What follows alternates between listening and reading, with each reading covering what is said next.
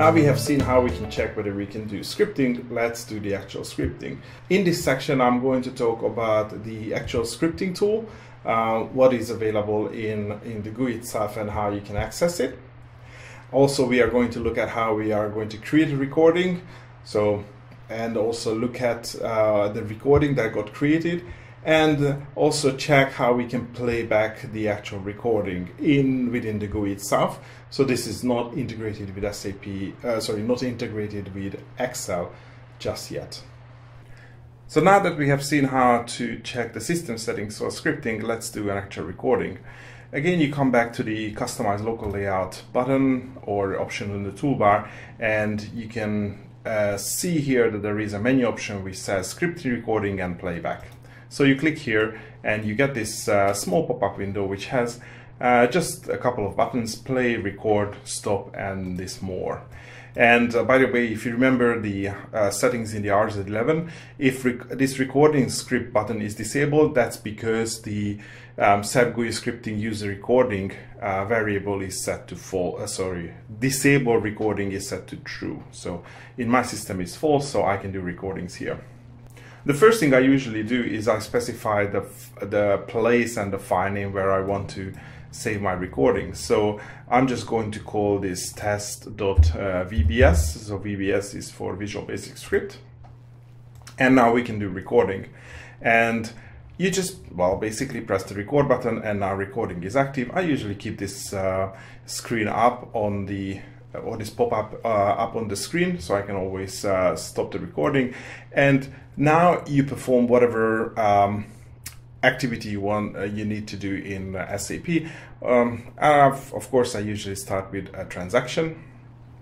And later on, we will see how you can turn this recording into something which you can call one after the other from Excel. So let's say what I'm going to do here is I'm going to create a recording how I change an attribute of a business partner using transaction BP.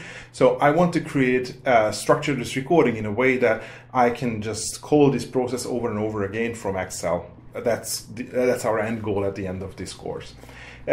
So for that reason, I usually start from the easy access menu, and to make sure that I can always start or go into a transaction, I always start the transaction code with /nbp, because think about it, if your script ends within the transaction, then just typing BP is not going to take you back to the beginning of the transaction. So yeah, just use /n. I mean, it's just something that I learned along the way.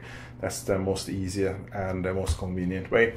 So I go into /nbp, and I use the OpenBP the button. I put in my business partner number that I want to open. So this comes up as in display mode. So then I go into change mode. I'm going to put something into the search term to field, and I'm going to save it. And that's going to be my script. So we just have to wait. Okay, it took some time. Anyway, it doesn't really matter. And I stop the recording. And if I go into the same folder where we have created our script, and I send this document to, I just use edit. So if I open this document, what we can see that SAP has, or this GUI scripting part of SAP has created a Visual Basic script for us. So that is based on our actions that we have done in the GUI. We click start the transaction, we click the button, we have changed some fields, we saved the transaction, saved the business partner in this case. And even if you read through the code, even if you don't really understand Visual Basic, you can probably make sense of it. So here the beginning of the code is just a bunch of declarations. So the system is creating an instance of the SAP GUI object and is checking whether there is a connection, because again in SAP you might have connections to many different objects, and then it starts a scripting object.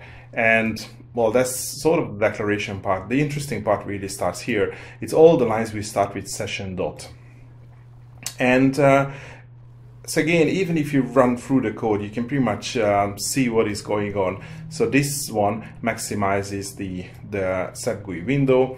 This one, as you can see, /NBP. So that's the part where we enter the transaction. So you see toolbar 0. That's the BP transaction, and we send the key 0. So that was the enter key that I pressed after I have gone into the transaction. And then again, there is a toolbar button press. So that was the open button. And then I entered the business partner number. I've done something here. I've never really figured out what this correct position is. But again, at this point, we don't really care. We just have to see the flow if it makes sense. So again, toolbar button press. So that was the part where I did, I think I clicked on the, oh, sorry, no. This was the OK button on the pop-up screen where I entered the business partner number. That was the edit button. And then here I have, so that's really a long sentence, but that's where I changed the test to, the search term to test 2. And probably what here, yeah. I pressed enter and I pressed save. And that's pretty much what I have done.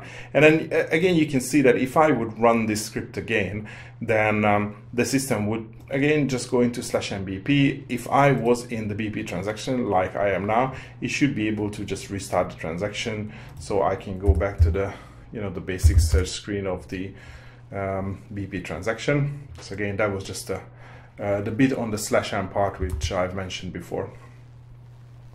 And so that's our recording. So, not awfully complicated. And again, it comes for free because SAP has created all of this code for us.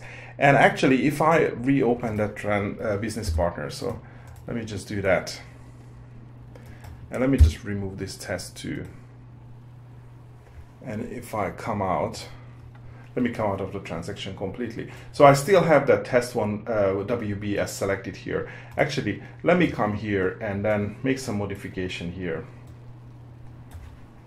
My first script. Okay, so I changed the search term to within the script itself, again, because it's a Visual Basic string, just to make sure that it's still within double quotes. So if I save that, and now if I press play, I need to specify the file that I want to run again. But if I do that, I'm not doing anything now. And as you can see, the system is running the script. So it's basically just repeating the steps on the screen in the same way as, as quick as your SAP system is. And it's just performing the same steps what we have recorded. If you go back to this script, then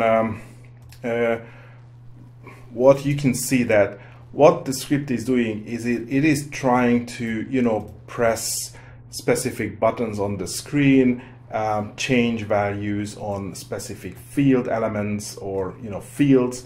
So this script only works as long as those buttons and fields are available on your screen, and they can be, let's say, edited the way the script expects them to be, let's say, edited. So if for some reason this business partner is not editable because it has, status archived or something like that, your script is going to fail because it, is trying to press the edit button, and that might bring up a pop-up message. And obviously your SAP or the GUI expects that, an OK button to be pressed on that pop-up message. But if you haven't recorded that, your script is going to fail. So, there are these quirks within this whole GUI scripting, which you just have to keep in mind and do your recordings accordingly. If you have a recurring activity which needs to be executed in exactly the same way every time, what I have shown you now is probably sufficient enough, because you have recorded those steps. You need to play those steps back exactly the same way, so you can just use the play button here and then execute the VBS script. Of course, if you need to make minor adjustments, so for example, you have a script for month-end closing, and the only thing which really changes is the, some sort of date. You can just come here to the script first in Notepad, edit those dates, and then run it. So advance the month every time you run it. But We will see later on how you can enhance it even further and then bring Microsoft Excel into the picture.